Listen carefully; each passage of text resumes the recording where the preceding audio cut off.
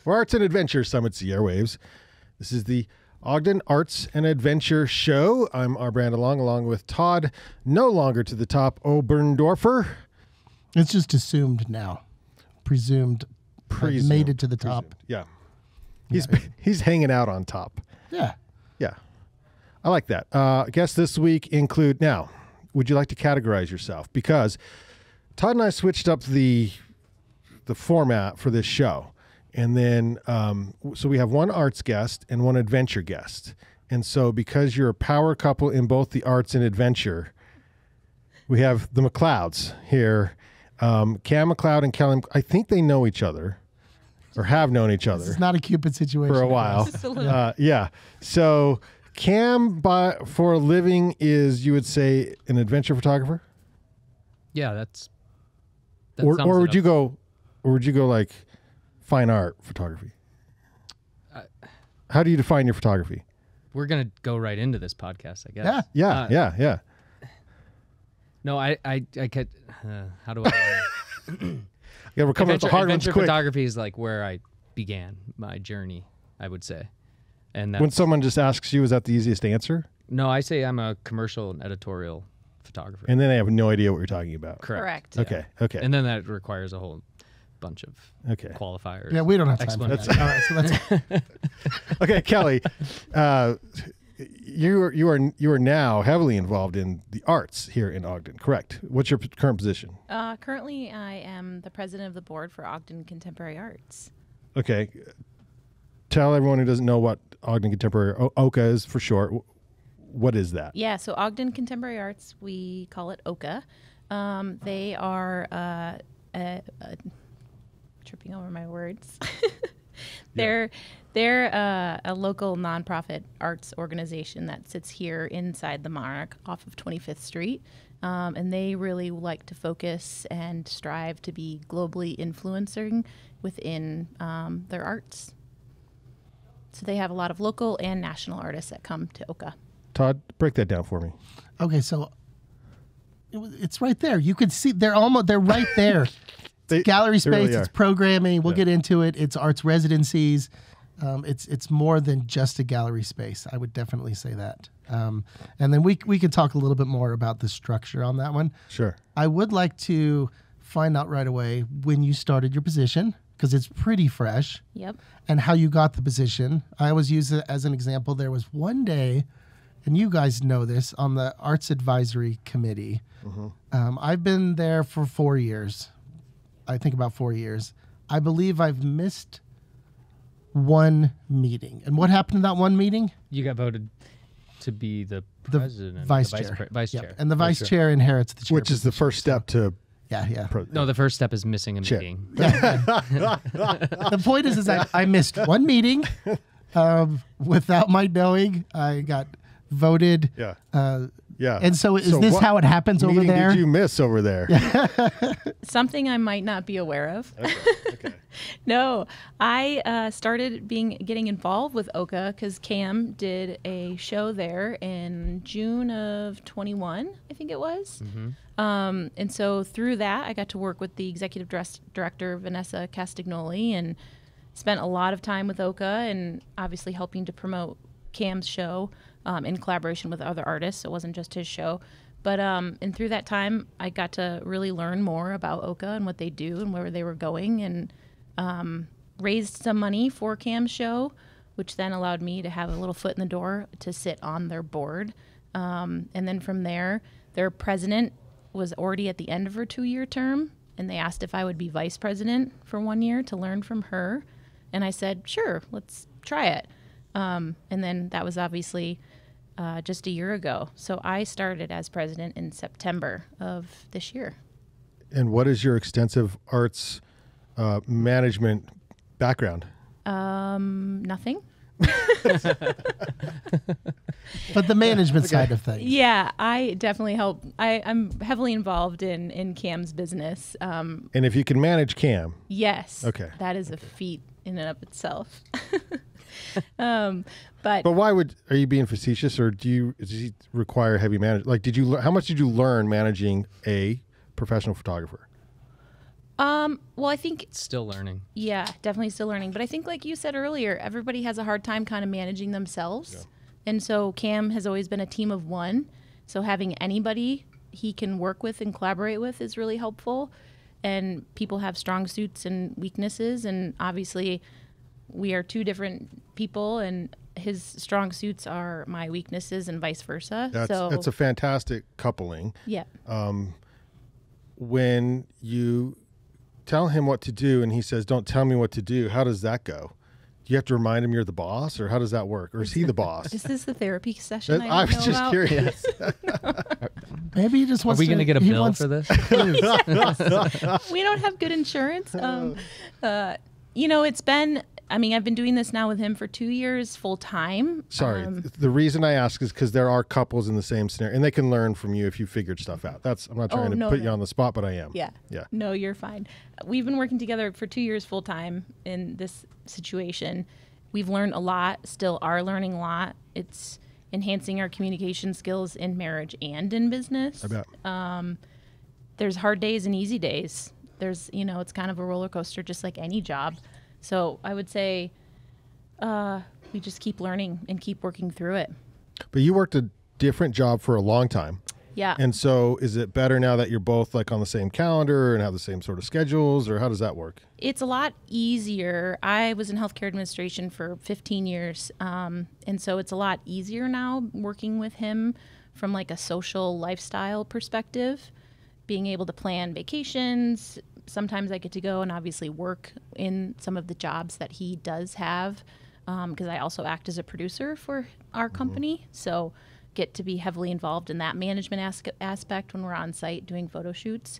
And then we can get into this more later or now, but we're opening up our own commercial photography and videography studio here in Ogden. So we'll be heavily involved in the management of that.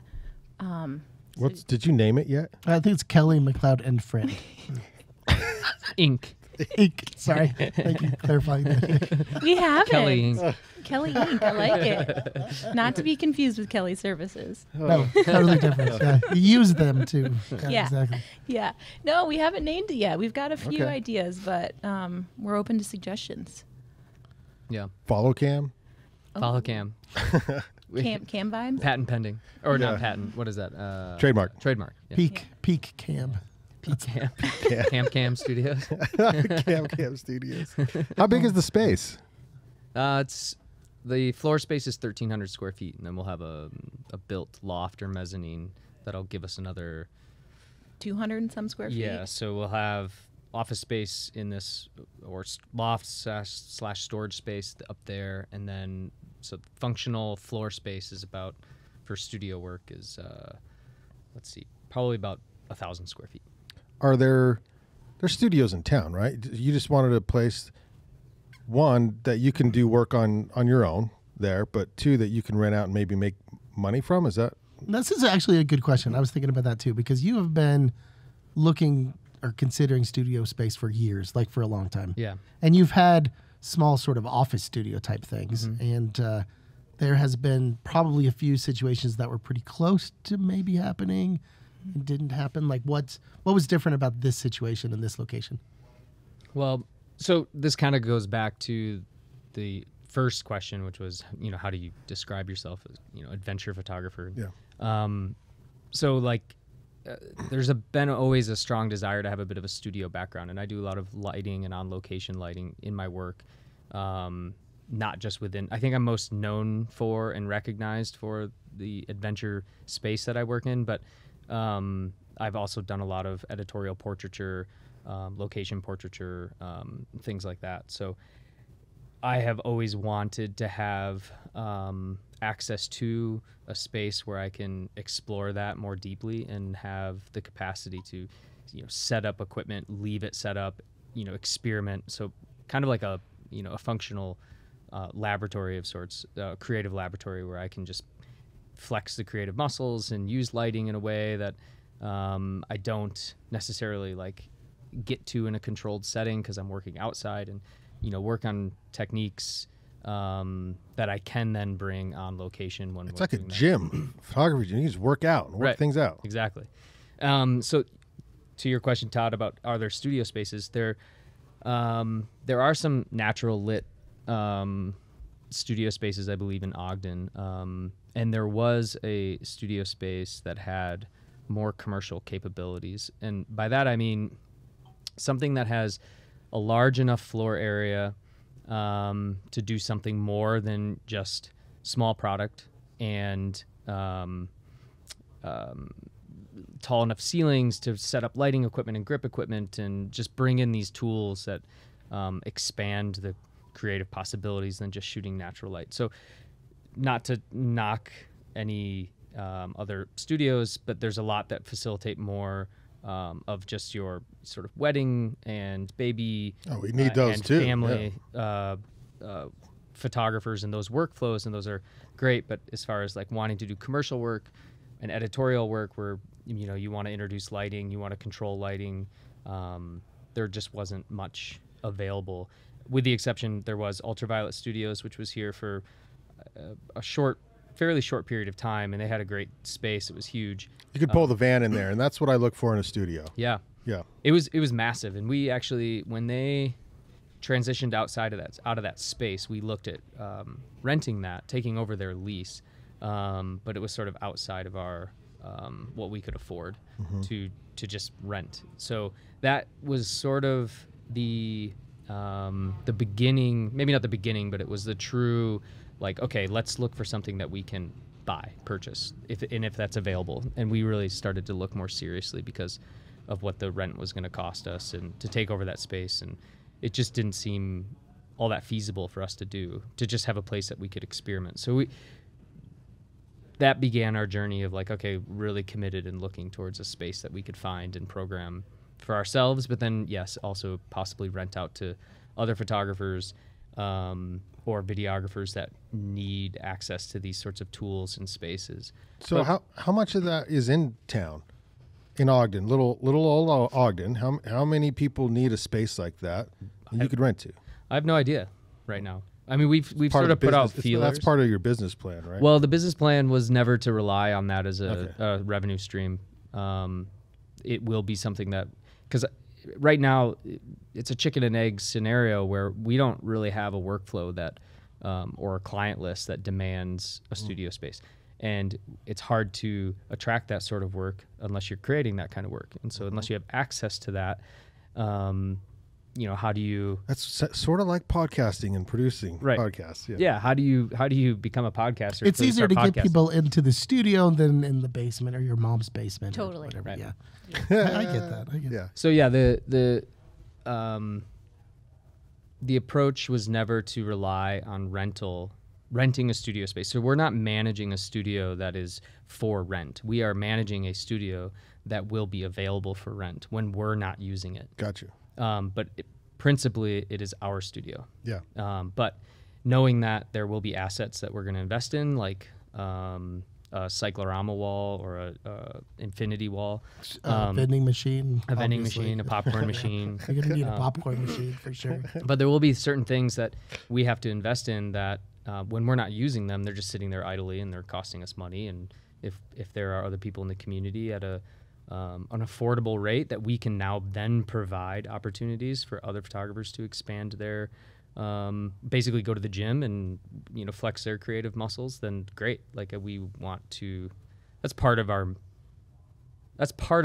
mission. It's not really a mission of McLeod photography, but it is a part of our mission in our involvement in the arts, is to sort of facilitate and help grow, give opportunity to other artists in the community. So that sort of filters back into what Kelly's doing with Oka and another project we've been working on that I'm sure we're going to talk about later, which is Salty Magazine.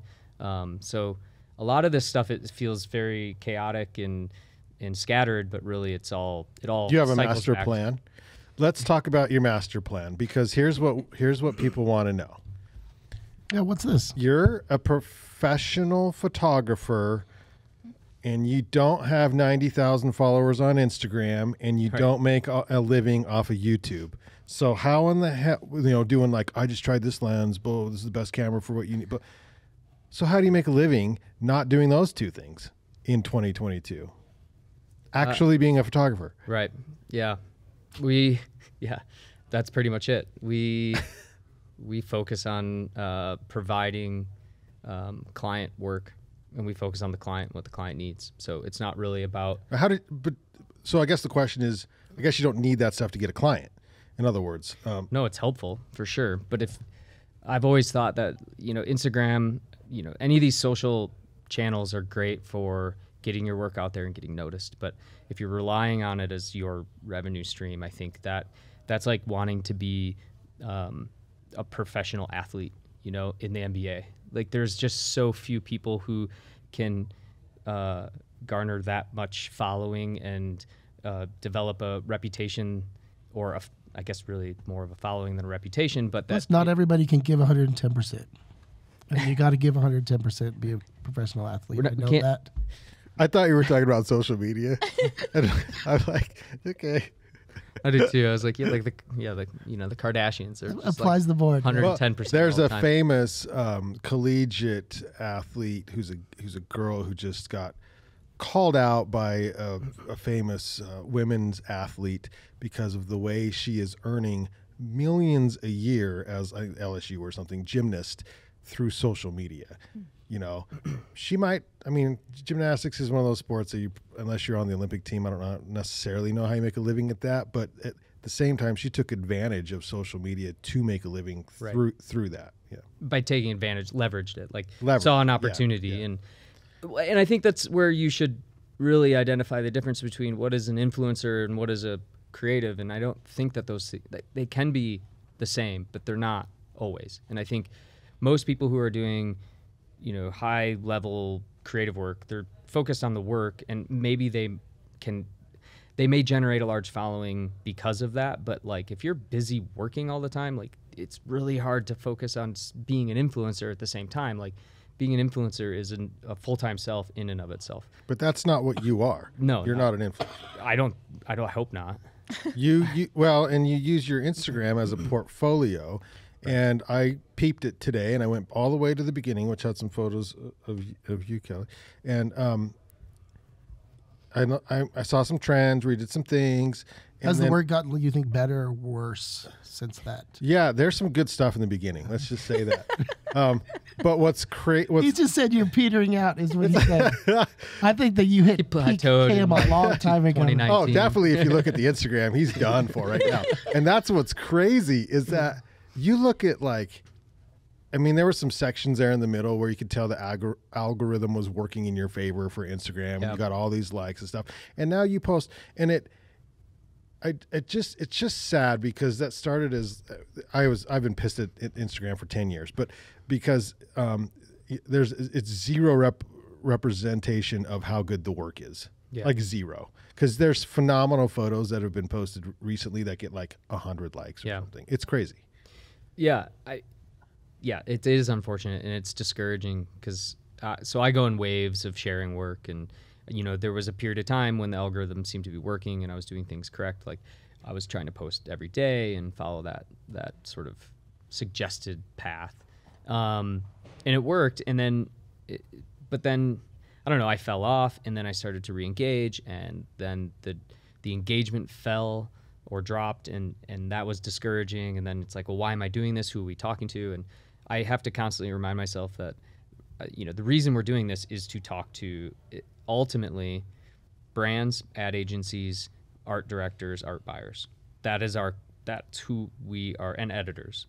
Like that's who we are trying to market ourselves towards. So if I get, 3 people in that category to pay attention to anything we're posting, versus 1,000 just clicks or likes, like that is a measurable win to have 3 people that could potentially hire us engage at all in the work that we're sharing. So trying to sort of maintain that perspective is important for our mental health, because otherwise it's like, who are we talking to? Like, it's got to be frustrating. It's hard because you work really hard to have this stuff, but that's also the limitation of. It's the frustrating thing of like magazines slowly going away because there's not a great outlet for a lot of work, So it's how do you share work and how do you get that satisfaction? So that's another reason, we want to have the studio and flex those creative muscles a bit more, and maybe even have our own gallery within the space, or be able to have people come there and see it. And when we have work we want to share, really trying to explore other ways of engaging, not just with the community, but also just with the work itself. Because if you're just relying on, for me anyways, if I'm just relying on Instagram or any social platform to engage with people about the work we're creating, like quickly I'm just like, oh, well, I don't really care anymore. And I'll still be creating work, but there's just that missing component, which is sharing work. And it can be pretty frustrating. Kelly, give me an argument why you should be the adventure guest on this podcast. Let's see. I'd rather be skiing right now. At night? No, Night skiing. she means been talking to us. It's basically No. skiing, walking down the street, having dinner. Yeah. No. It's in your blood for sure. It is.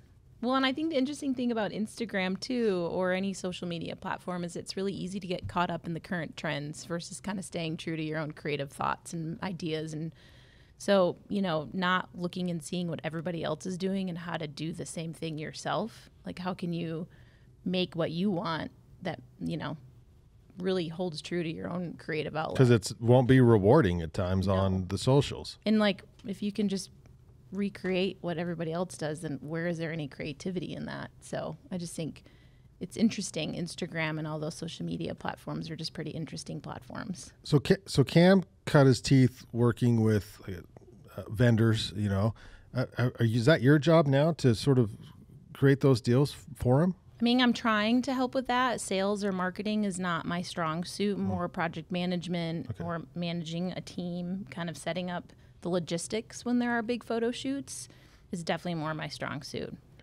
So Cam's one person. Yeah. But does he sometimes act like three? Like you said, managing a team. So yeah, I mean, personalities. I'm a Gemini. Same. Yeah. I have good days and bad. Yeah, I mean, the creative, individuals in Ogden have grown, and we've been able to bring some of them on for certain jobs. So we've been able to add videography to a lot of what we can offer to client work. And there's a couple of local videographers who have been really helpful to expand those skill sets, and trying to use them as part of the team when we have work, obviously, has been really great. There's a period of time where we actually really considered moving to Salt Lake City or out of Utah altogether to grow this business. But stubbornly, we love Ogden, and our roots are here now. So we really, I more so than Kelly, really just dug my heels in and was like, okay, well, I want to build. I don't want to have to go to Salt Lake for the talent. Like, I don't want to have to go there to. I don't want to have to depend on Salt Lake for talent. I'm assuming the internet makes that possible.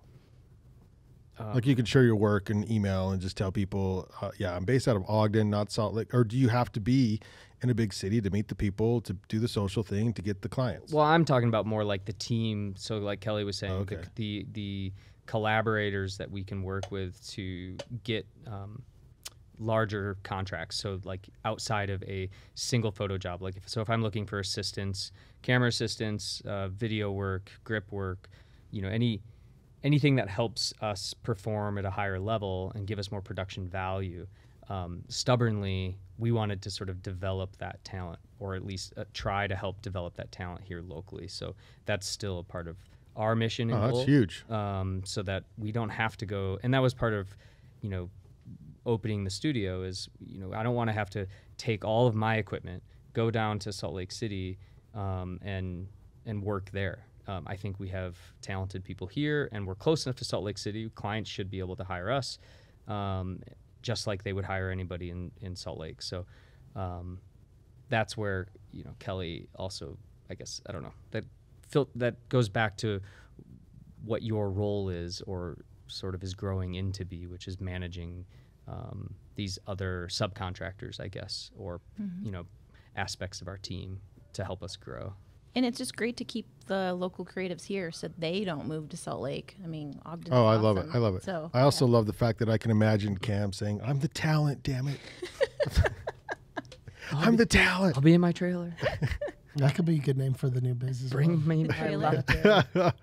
Okay, Cam, I don't know if you mind mentioning any clients. I just wanted, for those photographers who are young and ambitious and stuff, and they probably see the success on Instagram and YouTube and want to lean that direction. But what's the advantage of working professionally with, I don't know what you call them, ad agencies or clients like that, going that direction and maybe putting, I don't know, backseat to socials, but the direction you went, in other words. Advantage.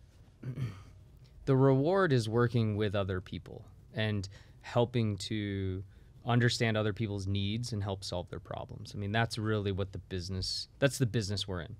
What is your problem? How can we help solve it?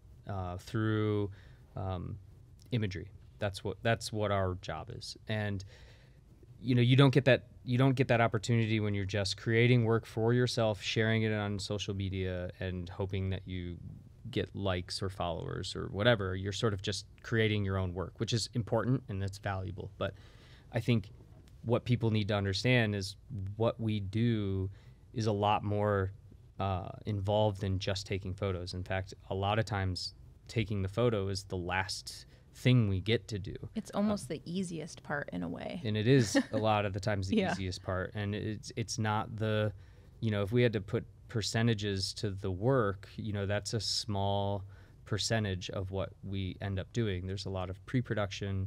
There's a lot of conversations back and forth, understanding creative briefs. There's a lot of time that you don't even get to bill for, like reaching out to clients and marketing yourself and just trying to get your foot in the door places.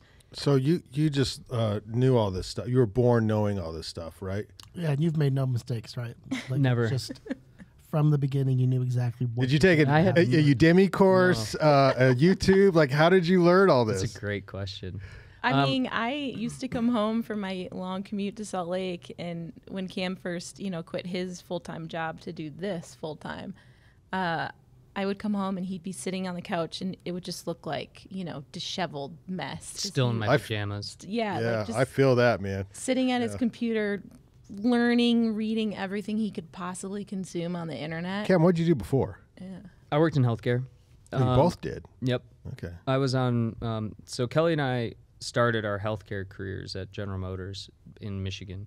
And as most people do, we were contracted to do wellness programs for General Motors. Okay. So we were on-site wellness coordinators. And then when we moved out here, part of the reason to do that was we were obviously interested in a place that offered a great outdoor lifestyle and affordability. But most importantly, we were interested in grad school programs that the U had. So I was interested in PA school. Kelly was looking at accelerated nursing programs. So I showed up here and just started that journey and ended up working as a ski patroller, so kind of getting some first aid experience there. And then I was working at my first job at Ogden Regional, was in the blood bank. I was just drawing blood. And then I got a job in their cardiac rehab department and doing a lot of inpatient cardiac rehab. So I would go to patients' rooms and walk these patients after open heart surgeries. And you miss that? No, not really. I mean, I actually really liked that job. But no, I don't miss doing that work at all. And then I ended up going to the U and worked in the pulmonary department doing pulmonary function testing, and all the while trying to get as much experience as possible so I could apply to PA school and that whole thing. But while doing that, I was shooting photos and trying to figure that out, knowing that kind of in the back of my mind I wanted to do that professionally. But getting to your question, I never had anybody who modeled that. I didn't know what a professional photographer looked like. I didn't know what the path was to do that. I knew this was 6, 7, 8, 10 years ago. How long ago was this? This was 10 years ago. Yeah, 10 years ago. Which 10 years ago is when I quit. Yeah. So true. leading up to that, it was more than. The reason I ask is because right now you can go on YouTube and maybe find some of those answers. But Yeah. 10 years ago, Right, that was not an option, 2008, right? 2009. No, there was very little. You had to like be pretty clever and kind of have a. Yeah, it's funny I say that because I don't know how I discovered this, but like I had to follow and do a lot of research, and I just like scoured the internet for other people's websites. Like that was the best way to do it. YouTube wasn't a great resource. So I just spent a lot of time, reading blogs. Blogs were quite popular at that point, and just trying to. Do you remember any of those, or a photographer that like you learned a lot from back then? There was a photographer, Joey L, that I followed and still follow his work. He was a portrait photographer out of Brooklyn, New York area. His work, I was always a big fan of his work. A lot of lit portraiture, environmental portraiture. So he was a big resource that I read up a lot on and learned a lot about equipment because he had a lot of blogs about the equipment he was using, and especially trying to understand off-camera flash and that. There was Chase Jarvis. Which I know that name. Yeah, Chase Jarvis was, I think around that time he was just starting his creative live. So there were some resources from him that you could sort of learn. Classes you could take. Yeah, and I was like, or he did like live webinars. So there'd be like this 6-hour, live webinar or something like that. And, or at least that's what it felt like. But I'd spend what felt like all day just listening to this live webinar about like business and photography. So I really tried to focus on a lot of that stuff because I felt pretty strong about my sensibility in photography. Like I knew what I was kind of looking for and looking to accomplish. So early on, I focused on any resources I could find to figure out more technical stuff to execute my vision more clearly, and business. I wanted to understand, like, how do you run a photo business? How do you learn, contract negotiations, billing? What should a contract look like? What are the makings of that? How do you license photos? And this was all pre-social media, so that's been a whole nother journey of like how to understand the business workings of that sort of licensing imagery through that. But so I was just self-taught really, and I tried hard to find mentors actually. How did you, being self-taught, how did you have the confidence then to apply for some of those or try to get some of those photography jobs in the beginning where your full-time job was not that? I had a really great opportunity. So a friend of mine was working at Cool Clothing, so the outdoor clothing company. KUHL. And he was I don't know what his job was at the time. I think he was in sales still. Yeah, and because he was working with retailers, so a lot of the retailers needed specific imagery that maybe they didn't have, and so like in their library. Cool's a Utah brand, right? Yep, they're out of Salt Lake, and this friend of mine lived here. Very good, dear friend of mine, still is to this day, and he came to me when I was working at the hospital and was like, hey, like you're shooting this kind of stuff. Do you have any photos like this that we could buy? And so this is what would be called spec work. So I had, or just like spec licensing, where I had a library of imagery and a commercial client or an apparel brand, in this case, wanted to license that photo for use. And so that's kind of, I started, and I think the first photo I sold was like $300. And I was like, oh, wow, like this is great. Yeah. If I just had more time to create a bigger library. Was it a vest? Was it socks? I think it was just a landscape. It was like people hiking. Like it didn't even have their product in their cool underwear. In their cool underwear. It was just a generic photo, I think, at the time. But then that led me to say, like, well, hey, if you just give me some of your clothes, I could be doing what I'm doing. And I guess so that's really more. Oh, the light bulb went on. Yeah. Yeah. And that's more spec work. So then I was like, okay, well, just give me some stuff and I'll go with some friends and we'll take these photos. And so I started doing that and sold another photo or sold 3 photos. And I was like, oh, okay, well, there's, $900. Like, oh, wow, I can buy a new lens maybe, or I can do this. And, always kind of like reinvesting in either myself or the business. Kelly, when did you know that he was going to eventually go full-time as a photographer? When did I know? I know. When? Well, I'll let you answer. I mean, I Or think try to answer. I feel like it was right. It was when he got his second rejection from the University of Utah on their PA program, and he was asked to. At the time, I don't know if they're still doing this, but at the time you could only apply 3 times, and then you could not apply any longer. In a row. Todd, you got a brother that knows something about that, right? Yeah, I was rejected twice, I think, for my. Oh, you were? Okay. Corey was like 3 times. Yeah, exactly. Yeah. And so he decided, and then he was told at the second rejection that he needed to change his resume and do something different. And so They did not. They say that? Well, I went back and looked for feedback and wanted to know, like, hey, where am I falling short here? What can I do? Sure. Knowing that, like, okay, I was working full time. So I had a 40-hour-a-week job that I was commuting to Salt Lake City for via the train. So that added 2 hours to my day every day. one way. One way. So an 8-hour day was a 12-hour day of commuting. On top of that, there was 1 day a week that Kelly would drive and then pick me up, and then we would go up to the People's Health Clinic in Park City and volunteer there, and then come back. And then on the weekends, I was working as a part-time or a volunteer ski patroller. I did both capacities, but so like I was spread so thin, and so I was asking for feedback, like, hey, what can I possibly do? How could I make myself as a stronger candidate? And I think they said, you need to find new experiences within your current experiences, and something to the effect of, you need to try to be the best version of yourself. It sounded like some Dr. Seuss riddle or something. Yeah, I was yeah. just like, Like I do that every day. yeah. And I don't You know. said, I was "Thanks just for the so notes." I was so jaded and Oh, boy. just How much? I also- So how many years was that into a profession that you no longer have anything and money and time? I don't know. It was 5 years maybe Yeah, of probably. I mean, of besides that time frame. undergrad, yeah. Yeah. But I mean, I there was really nothing left. I was kind of at this ceiling of potential, unless I just wanted to try to find an entire new job within healthcare. There was no real way for me to get new experiences.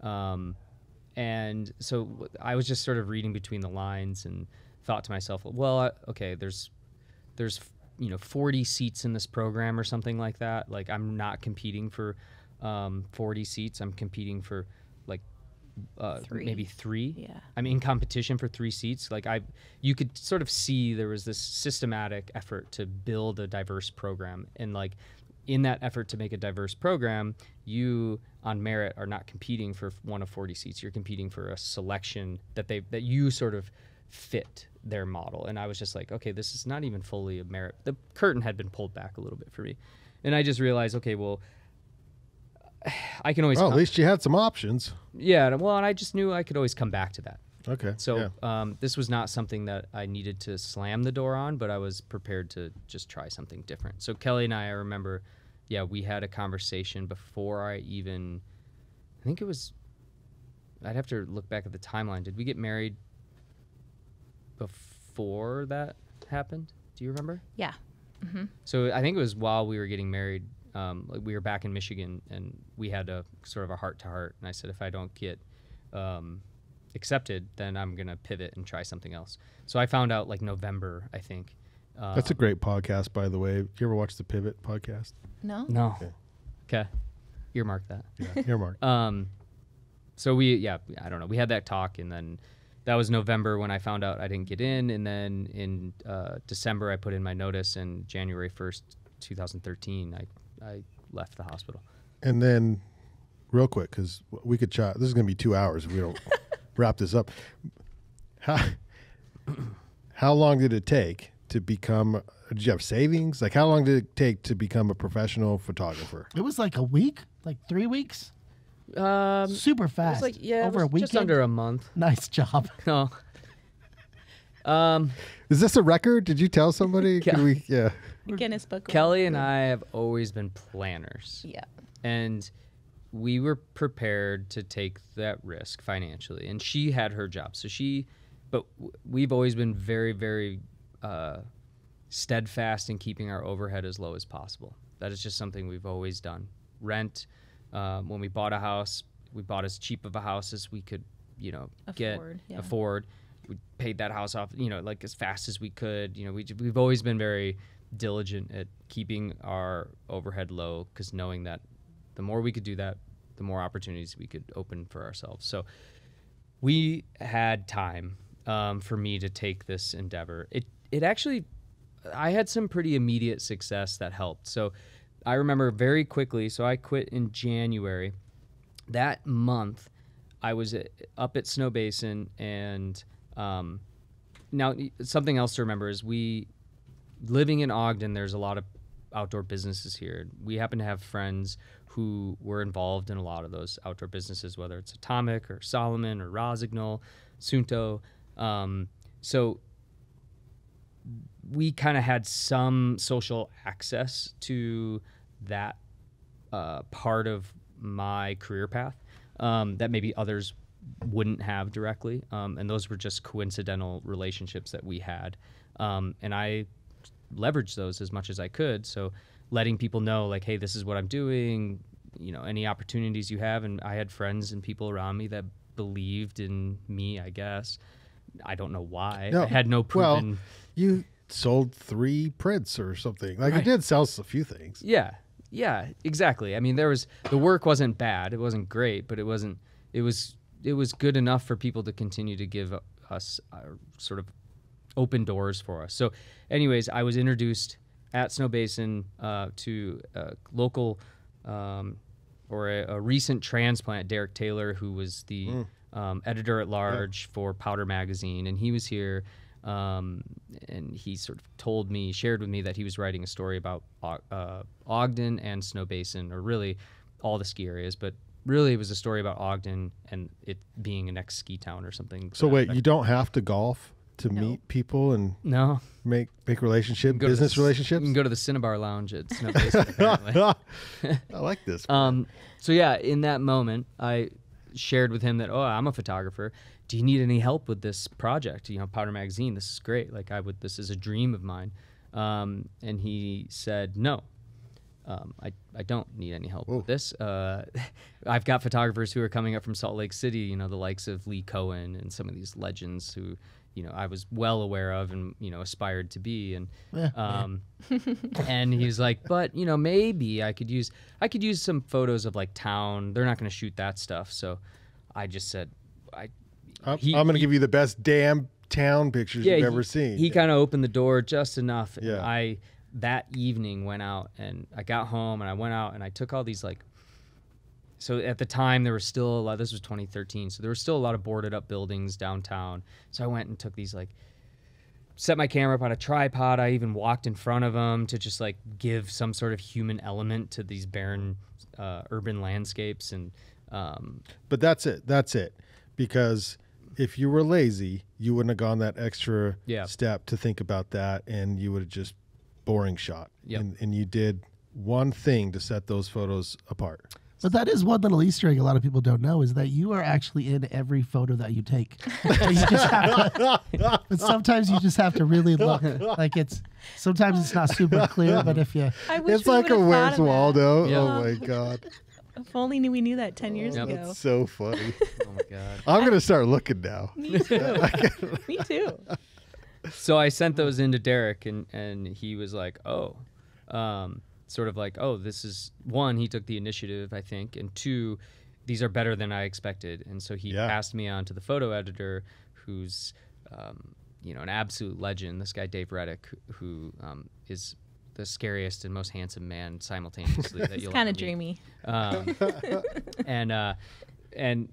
And so then I get I can't remember if it was a text message or an email, and to set up a phone call. And then I remember I still actually, when I left the hospital, I kept my foot in the door there as a backup plan. I had a fail-safe. So I was on call, a PRN employee, and I was on my way to go work one day. So I was riding the train, and I get this scheduled phone call with the photo editor of Powder Magazine. And he's like, we just had this whole conversation about these photos are great, but he gave me some advice and, just keep getting out there and shooting. And I remember him saying oh, hey, sorry, I'm sure you're out in the field today. And I was like, Yeah. Yep. Yeah, busy photographer here. Oh my Like, God. don't have much Did time. he say that on purpose? I was like, yeah, the light's getting good, Dave. Like, I'm gonna have to go. And I just was like, you know, a bit of, you know, imposter syndrome for sure. Like, I was just like, Yeah. you know, I'm having this conversation with this guy who, you know, yeah, I would love to be considered a part of this, but I didn't think of myself in that way. I remember sending, they made us at Weber State in the English department, you had to send articles to your favorite magazine or book or to try to maybe get published or whatever. So I sent one to Rock and Ice and I got the rejection letter. Is it I think I want to say it was Andrew. Is it McLean? McLean? Does that sound Yeah, French? that sounds, yeah. And I was both devastated and stoked at the same time because it was the rejection letter signed by him. But wait, now we're bros. I got it. So you're saying there's a chance? Usually you're saying there's a chance. Yeah, but you got to go through those. You got to go through those steps a little bit sometimes. Well, and you always learn. I mean, it sounds so silly, but you always learn something from failure or rejection. Yeah. Like, oh, okay, that didn't work. So next time I'm going to try this. I mean, and the thing about Cam is he's such a hard worker, and literally will deliver the best he can every time. Like, even if it's maybe a small job that doesn't have like great passion for him, he'll still deliver the best quality product that he can. Two things stand out about that story. He went out that night. A lot of people could have went like, I'm tired. Yep. Lighting's not, it's dark, you know, whatever. And then when you take the photos, it's how can I make it stand out? Yep. Yep. That was you walking across the frame fully nude. That's all it took. It was a good choice. You've studied that photo. Todd, let's talk about Salty. What are you doing? All right, so to introduce this project, I'm going to read what we've spent a lot of time probably in the process of. Where's just the mission Yeah, statement? full disclosure, that should be like revamped. Don't we just have already? the mission? Where's just the hasn't mission? even read it yet. This isn't just the mission right here. Where Kelly might have it on her phone. Yeah, know, you got it on your phone. Yeah, Probably. pull up just Where's the the- mission. where's That's the what I pitch want to deck? While you're doing that, tell us how are all three of you involved? Like, give us a little bit of background here. I think you were even involved at one point. I'm supposed to be. It's my dream, but you stole it. So there's that. Wow, it hurts right here. Salty Magazine. So Salty Magazine is I feel salty right now. is That's a- what. it's sort of a passion project, community based. It's an effort to originally this idea sort of manifested. How this was pre-COVID conversations Oh, yeah. and planning. So this was really out of the identification that Ogden was going through a transition, and that part of that transition was this increase effort to grow the arts side of its community and its offerings. For quick history, because it was a purposeful decision by the marketers that be in this town and our friends essentially and it makes sense to market Ogden as an adventure town. Yep. And it was very successful for quite some time. And there was zero arts marketing. And so this is something that you noticed the arts Yeah, it seemed were that up and coming. Well, and even more importantly, there was this crossover between arts and adventure, and I was seeing this. This was very obvious in a lot of other towns where adventure was part of the fabric of the culture, but so was culture and arts, and those two things were so interlinked. Craftspeople and and it happens a lot in towns that are tourism towns. Like people have to find other ways of creating revenue for themselves, and so arts and crafts and things like that are a part of that, where people can make. I keep telling Todd we should start a podcast about that. Well, let's spitball it today. Okay. After the show, All right. we'll talk about it. Yeah. Yeah. So that was the idea, was how can we sort of help promote but also archive the transition, and that was a big part of what we wanted to do. That was part of the mission of what we were going to do, which was archive this transition so that in 20 years, when Ogden is this booming arts and adventure mecca, that somewhere people could point to, like, remember when, and not just like orally, but actually look at some sort of visual documentation and written documentation of what was going on. Is it still the idea? Because you were speaking a little past tense there. So, yeah, that's still at the heart of the project for Okay. sure. And Okay. the project has evolved. And the over goal was time. always, and continues to always be, to archive these stories in a luscious, print piece, Yeah. right? Yeah. Because there are many of us that still, love that feel, right, of a nice, beautiful archived magazine that you save forever, right? It becomes kind of part of your identity, even as much as just a coffee table book. You want the full set of whatever that might be, right? And so I think that that's probably what, excuse me, identified it as much as anything in the beginning, was that passion towards the print piece in a time where, magazines were folding. And so it was sort of a mix of how do you make that happen, right? yeah. Yep.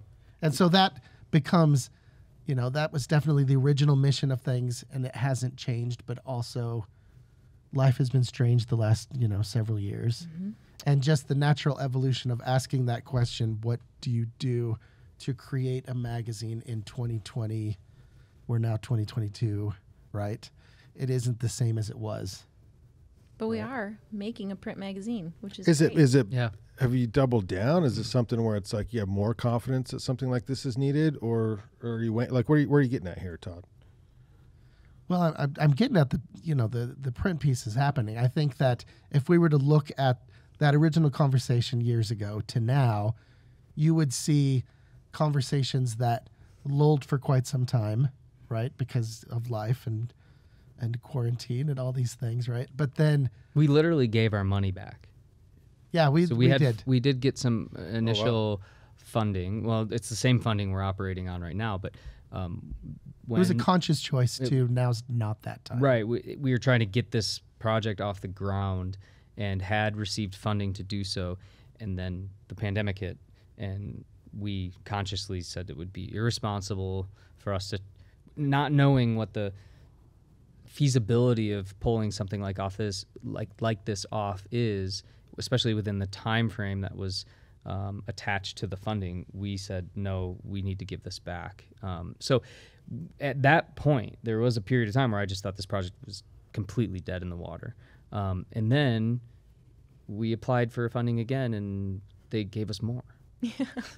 Yeah, and just like a certain podcasting partnership, over the course of many, many years, we did have two people, in this case, three people, and then the numbers have sort of added, that would still meet semi-regularly, right? And so even when things weren't happening maybe at a pace or scale that we originally had thought, there was still that passion in those conversations that happened, right? And so that's why even looking back at Brandon, like at our story, like it is kind of incredible that we're still doing this after 12 years, but it's because of the two of us. I'm still just confident that that's what it was, right?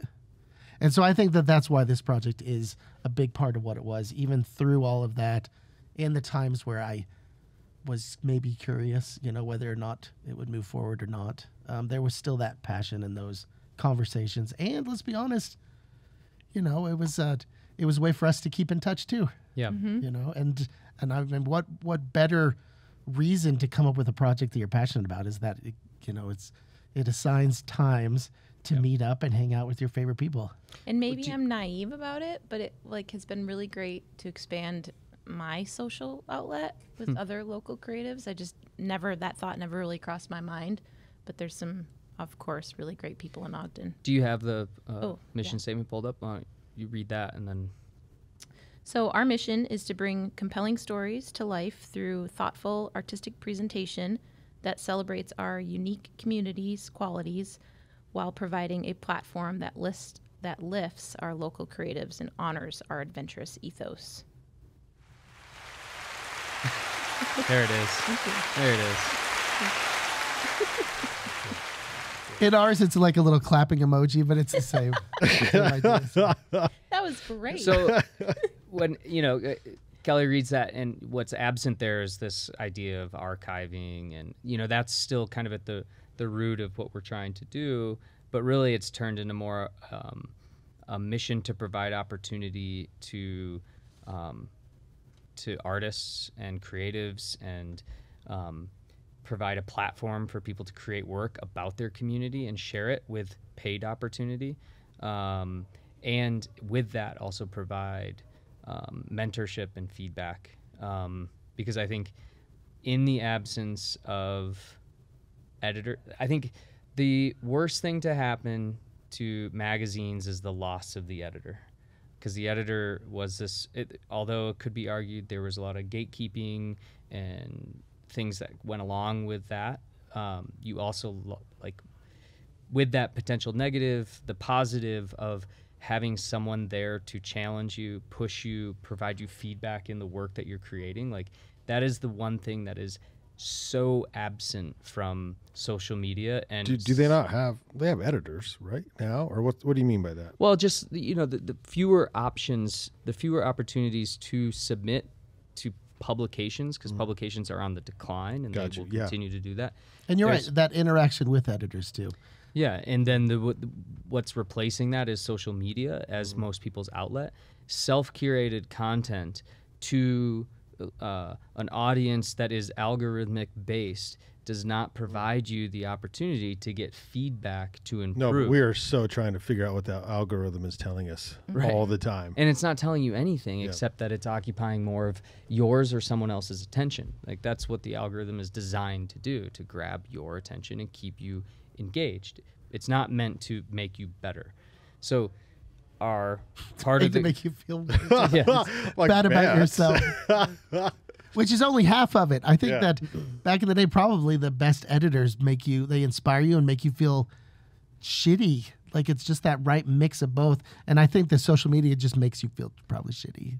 Like, it's mostly just that side of things, right? Well, you don't have the specific feedback because, like you said, Cam, at least an editor would tell you what you need, how to improve. Yeah, like that feedback I've never seen a quality peer review through social media. Not really. But I mean, Todd, coming from you clearly haven't read through the comments. Right? When you really get trolls. to the good stuff. Yeah. Coming from an educational background and advising, I'm sure you get that exposure at the college level. But what happens, unless you're having jobs, that's the other thing. Like, if you're just like a creative who's freelancing, like, I almost never get feedback. So like, I'll have a client and I'll say, like, hey, the last thing you want to do is go to your client and be like, hey, how could I have done better? If you want that's such a weird I thing. talk about you all the time. I just probably need to include you in the room is basically what I need to do. But you make such a good point. That's so true. And so that's one opportunity that we've been able to have with the team that we put together. Yep. And so that's what we're trying to do. Awesome. So can we expect a print version soon? So, I mean, that's the hope. We were shooting for January, but I think that might be not doable. So maybe February, March. And this is annual, semi-annual? What are your thoughts? This is a one-time print piece right now. Yeah, until we can secure. Oh, like a one and done? Well, it's a one and done because we're going to blow through our funding. So unless we find... But this one could leverage two. This could be the project, the culmination of the project. Yeah. I think the fact that there aren't those expectations necessarily is exciting. I mean, it's exciting for me, probably putting all that energy into it. Well, but if you build a team, I mean, you've collected so much great talent, it'd be a shame to see that disperse. This is my cynical call to action, which is, we're going to do this and we're going to do it to the best of our ability with the money that we have. Once that's done, we have no more money. So unless the community and community partners see the value in that and want to continue to support it, we cannot. That's a tough ask. Don't you continue? Don't you have to push that a little bit? I am pushing that right now. Right now, but it's okay. It's just not in like a it's not a hoorah. Like, it's sort of it's the reality of the project. We see the value in it, but if the community doesn't see the value in it, if community partners don't see the value in it, then there is no. Who else are we doing it for? Like, if we're gonna do it for just ourselves, then it's a lot of money to produce a high quality print piece for just ourselves. Yeah, it takes a lot of time, talent, and resources, which all costs money. Yeah. But honestly, it does come back to what we were just talking about as far as the feedback goes. So the ultimate feedback will be the community's impression of the work itself, right? And so I don't think that doesn't mean that that's all you get. It's more just like, Right. all right, well, let's gauge the reaction. Let's see if we could leverage an actual piece. There's so many visual people. Imagine just holding our inspiration, which I'm surprised you don't have it with you at all times, is one issue of one amazing, excuse me, archival magazine. It just became like the Bible for moving forward. And so theoretically, this Salty piece kind of becomes that new version of that. And so the inspiration of that alone, you know, could do really good things for somebody that might want to invest into that. So it takes out. What's the most you would want to do if you got all the funding in the world? It'd probably be an annual or biannual. Yeah. And I think we would still continue to leverage the digital aspect because that's really the easiest way to share stories, communicate with people on a. I mean, that's how we consume media. Yeah. And the print. So there is a website if we didn't say. Yep. Yeah. Salty. Yep. Salty-mag.com. Yep. So the digital aspect is like the best way to communicate, but the print piece will sort of be the highlight, almost like an anthology of the year's best, but we'll reserve some pieces. So it'll be like I don't know, what would you call that? Like a catalog of best hits with news stories to share that will be archival quality. The layout, it will give us more creative control over layout and design, which we're very excited about. Did you get the grid right yet? Wow, we have a guy who has the grid. Oh, I know. Got yeah. a guy with a grid. Yeah. A guy with a grid. You've probably had hours. I've of had great these conversations before, and they're amazing because the excitement level from that gentleman is fantastic. I love it. I Yeah. love it. Yeah. Well, and I think, you know, the great thing about our website, too, is it's allowed us to do stuff like podcasts on there. We link podcasts when it fits with the stories, and we can do videos, which obviously you can't do when you do print. So we've been able to sort of expand our team from that standpoint, which has been really nice. And sort of consciously make a multimedia experience through, you know, Like a what story. might be a more traditional magazine, and that's the great thing about digital. Yeah, you have still photos, you have a video, and you have a podcast, and then, of course, the writer's written words. Well, there's no rules. You can story. do whatever you Yeah. want, right? Yeah. We can do animation. We can do. Yeah, all we- sorts That's of- what. Listen, I don't like the drink, but I love Red Bull because they just do whatever the hell they combine. They essentially, I think they essentially, besides the athletes involved, made breakdancing an Olympic sport. Yeah. Like they cover that next to mountain biking, next to art, next to all the things. Like they just do whatever. Yeah. Yep. And it'll make it work. Yep. And it's a wild culture, but it's pretty cool to watch. So, yeah. Anyway, Well, you can certainly see what's going on now with Salty through the website, which is salty-mag and Instagram. and Instagram. Yeah, we've been a little quiet on Instagram, but we hope to start that up. Well, we again. kind of put all of our focus into this Print. into doing print, which has taken our attention away from content generation. So, and storytelling. So we just haven't been. We have a few stories that are primed to be published. released. We are hoping to release those exclusively on, or at least at first look through the print and then post them on the website. But it's looking now like as the print piece kind of gets pushed back, we'll probably release those digitally first. But So real quick, just announce some of the talent working with you. I was referring to Andrew Prims as a graphic designer. Who are some of the writers, photographers, or Yeah, other people? McKenna Malin is, she writes for Utah Business Magazine. She's also our editor for Salty Magazine. And of course, she's a writer herself. And then we have Angelica Brewer, who is Ogden's Poet Laureate. She's written a few pieces for us. And then we have AJ Turner. He's written a few pieces as well. He's a local writer, as well as his day job is, I believe, somewhere in the marketing realm for a van company. And then we have Todd, and then Cam, myself. And then we have Ian Casey, who does a lot of different things. He does photography. He does a lot of the story design and layout for us. He looks really good. He always looks so good at the Yeah. meetings. It always makes me feel like He's a lovely human. Yeah. Oh my gosh. Oh, and then Cole And Cole. Eisenhower, who's a local illustrator and muralist and artist of sorts, and he's been doing some really cool interactive pieces for us, as well as, of course, just some pretty sweet illustrations that haven't really been published yet. And I hope I didn't forget anyone. Yeah, Dream Team. Yeah, that's pretty much it. That's everybody who's had their fingers on it, you know. And then Andy Prims is doing he's really instrumental in doing the layout and we have all this content, right? All these stories created, all these great photos, but he's helping to lay it out, and he's also helping to teach a lot of people on our team who are interested in layout design for magazine and print. So there's a really cool learning aspect and teaching aspect there. Yep. Wow, that's a lot. I have one final question to sort of wrap it around to what's going on with Oka, just because we do have you here. What can you tell us about the current state of the board, what we have sort of looking forward as far as this current exhibition, which is Utah State Show, wraps up? What do we have to look forward to kind of coming into the first of the year? Yeah, so right now it's the Utah Statewide Annual, and it's a whole bunch of Utah artists whose art is in there, and it's incredible, all different kinds of different local Utah artists. So go check that out. They're there till sometime in January, so there's probably about roughly a month left. Then all of that art will come down, and we have a next artist coming up. I'm not going to pronounce her name correctly, so she just does... You came on the right show with the mispronouncement. Yeah. Tamara.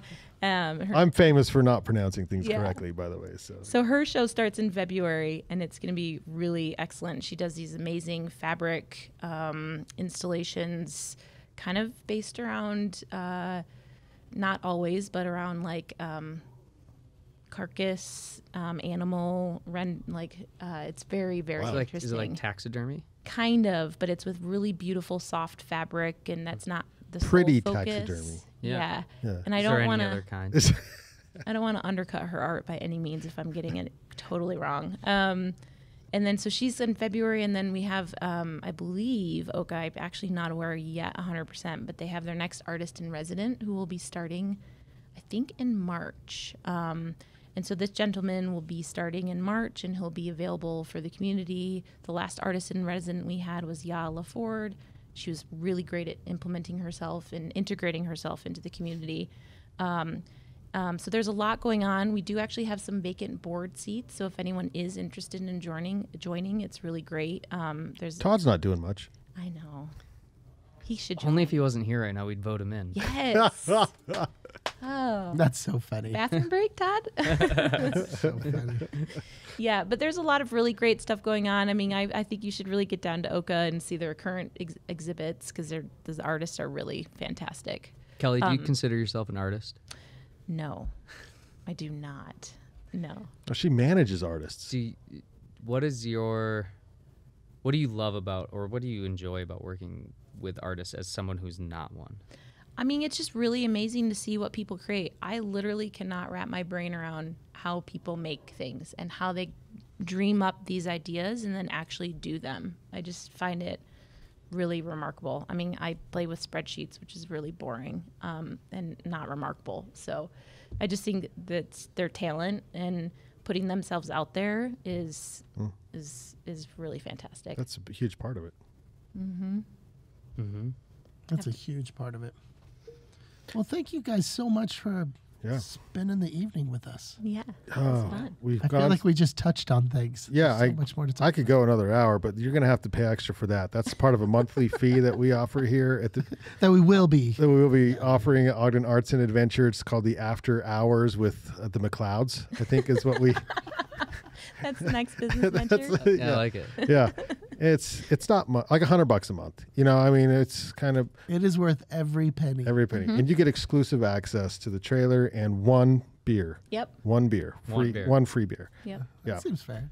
Okay, real quick adventure news. And I do have an update from our friend Corey Davis from Ogden Avalanche, who we recorded this earlier. But there are 5 places in the world that Snowbrains claims are the best places to ski and surf. Any ideas?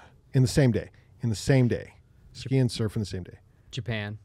Yeah. Oh, you can in Japan? I don't think Japan made the list, actually. Oh, wow. Okay. We've got Australia. Ben Lomond Ben Lomond National Park, Australia. New Zealand.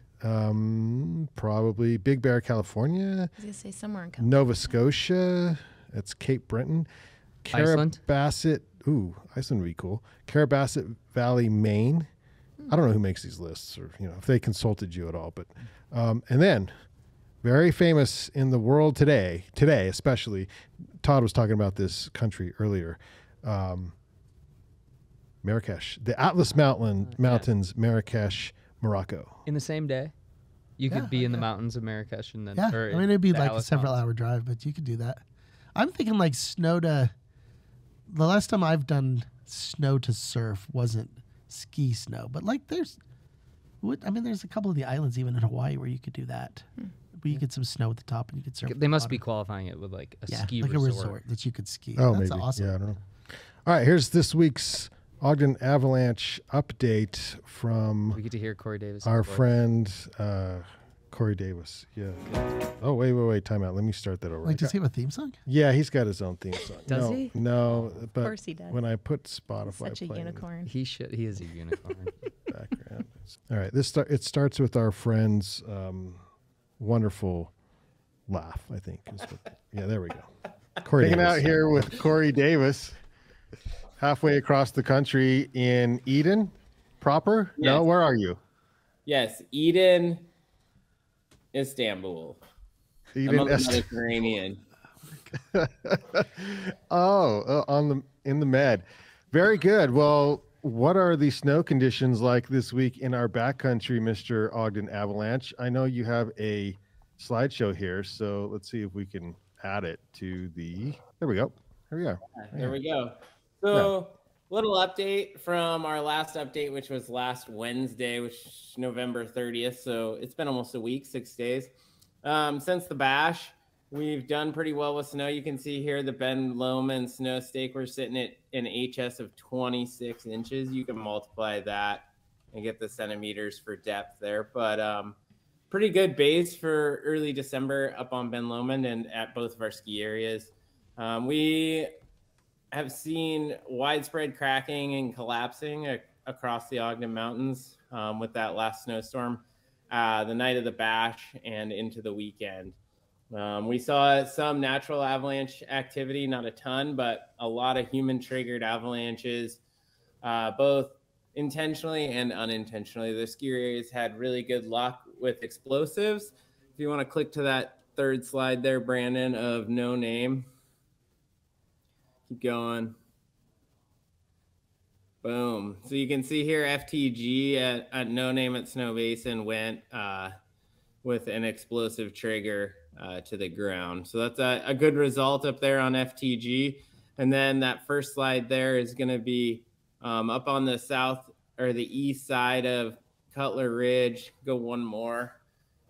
We had a remote trigger from a party moving below. There it is, the slope.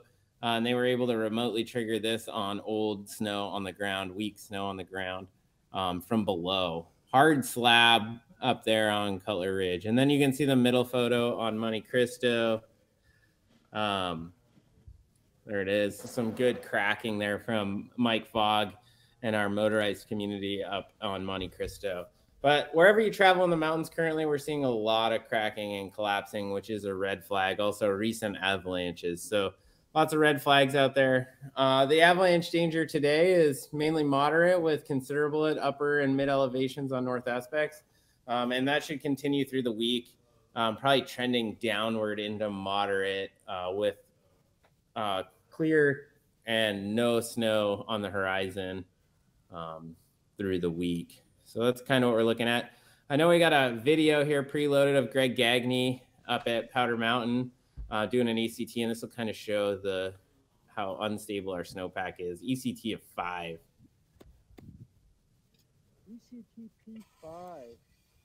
And it propagates across the whole block, slides easily on those facets that formed on the snow surface during our high pressure. Yeah, dangerous structure. Yeah, and you can find the rest of that observation on the UAC's website under the OBS tab. Just go to the Ogden zone. besides that, that's our update for the week. In other news, we have a fundraiser on Saturday, Brandon, at Arbor Yes, we Lodge. do. I know. Am I going to see you there? I'll be there. Okay. I was just curious. I can what's it called in Star Trek where they like press the button? Go through the little portal and just show up there. Yeah. I'll It's beam not you up. time warp. Yeah, beam me up, Brandon. I'll beam you up. I'll beam you over. Beam me over to Arbor. But we're going to show TGR's video. We got some more raffle prizes, and it's going to be a good time. Besides that, heading into the new year, we don't have anything on the calendar as most people are out and about. And then B Street starts on January 12th. Let me make sure that's correct. But I think that January is correct. 12th. Yep, January 12th at Roosters B Street will be our first one. And that's actually Jim Steenberg, Professor Pow. He also writes the Wasatch Weather Weenies blog. And literally wrote the book on snow in the Wasatch. So that should be a fun talk. You may be watching this on Ogden Avalanche's YouTube page. And if so, congratulations, you made it.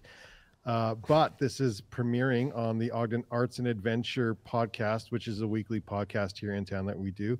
So thank you, Corey, for this updated segment. And then we'll just segment out this little section, and then we'll throw it up there on the Ogden Avalanche YouTube. And it's now new on the Ogden Avalanche blog. Correct. Yeah, last week is up on the blog. Sweet. I did it. You did it. I'm very proud of you. Technology. Yeah. What? That was all right. That was not too shabby. Yeah. So I listen to 4 minutes of him every week. we cut that before the show, obviously, and so we will show that here on this show, and you can also find it on the Ogden Avalanche YouTube page, and then he's going to post it on the Ogden Avalanche blog each week, and so you can get a weekly update of our conditions here in Ogden. Oh, Brandon, he's going to be impossible. I know. He's already famous, but then now with the weekly, oh my gosh, people are just going to confront him on the street, on the mountain. Straight to his It is one of those things where head. you should watch it too. But you should watch the YouTube if you haven't subscribed to Ogden Avalanche or ours, Ogden Arts and Adventure, because he is going to bring some slide. He said, "Hey, can I bring a slideshow?" And he had slides, imagery, and a video. So we have to play all the things. And so if you are listening to this on the podcast version, I suggest you take the time to watch it on the YouTube and see our wonderful, beautiful faces, and also Corey's slideshow. So there is that. Thanks so much, Cam and Kelly, for joining us today on the podcast. Kelly, how many podcasts have you been on? I think this is 2. 2. Okay. Yeah. Cam, are you a pro? I wouldn't call myself a pro. Okay. Not there yet. This is what, like, they've all been your podcasts. Oh, you haven't been on others? No. Okay. I don't think so. They can't afford you. That's why. That's right. Yeah. Yeah. Yeah, let's say that. I only make time for you guys. That's I what it appreciate comes that. down to, Yeah. Yeah. Thank you to Banyan One for powering today's episode of the Ogden Arts and Adventure Show. Listen and subscribe to the Ogden Arts and Adventure Show on YouTube. You can find us on Facebook. We still show up there. Instagram, Apple Podcasts, Spotify, thebanyancollector.com. There's a Podbean app where you can get all of our stuff on Android and iPhones and like your favorite podcast app. DM us on Instagram if you want to be on the show. It's at Ogden Adventure, and we'll take you out this week with again, this is launching tomorrow night. So if you're listening to this in the afternoon, you get to hear it before it launches on the YouTube. It is from Hectic Hobo van sessions that we recorded live here at the Monarch building. How did you guys get Hectic Hobo? They are famous, Jeez. the famouses, and this is their title track off their new album, American Bison. American Bison. Yeah, here we go.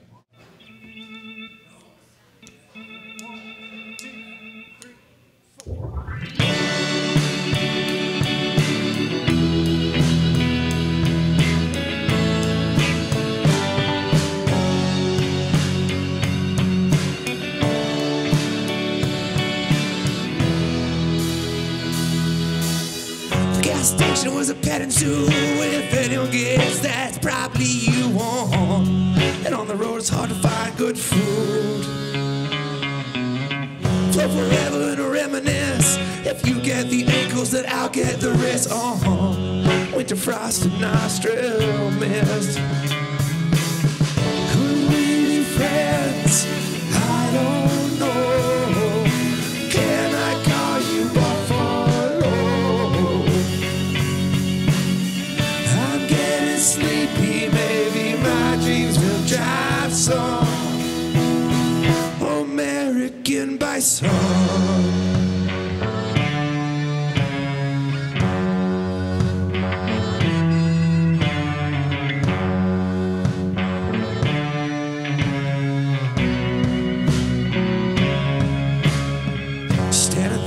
Solitaire, head and hump covered in hair. The rest is bare, it don't seem fair. Paparazzi for the wolves, golden globes for grizzly cubs. Must be nice to get that love. Could we be friends? I don't know. Can I call you Buffalo? You're so damn cool, you don't even try, no. American bison.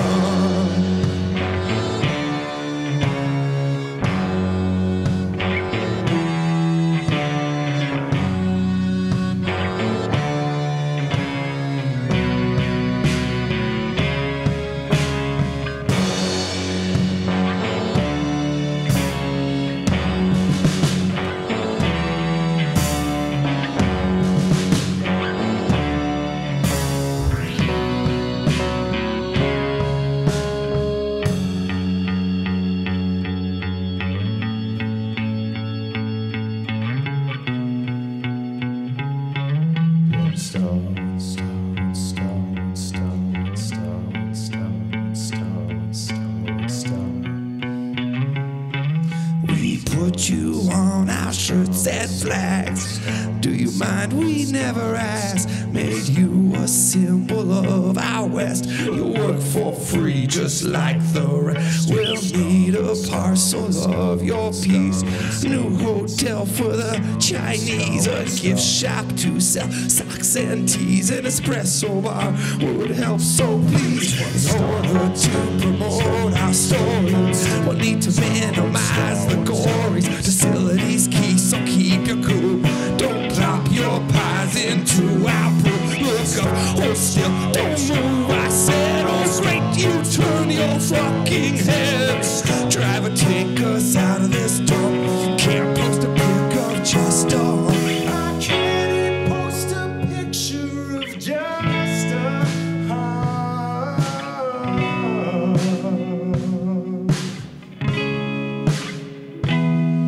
How can he post a picture of just a home?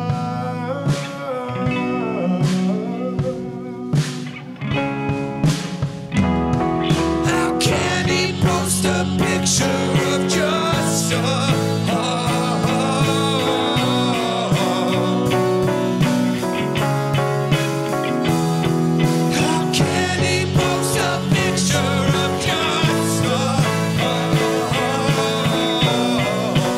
How can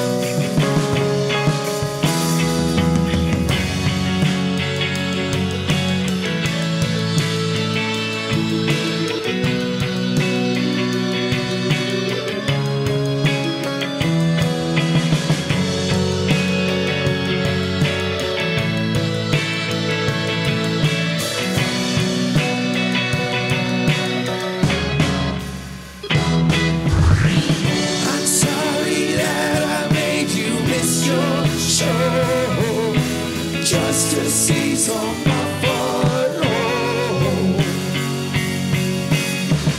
This part blows, let's go home, I'm done.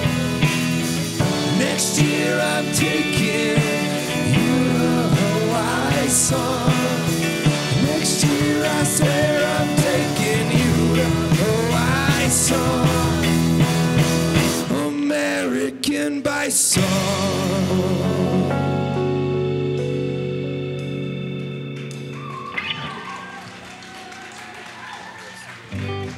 So good.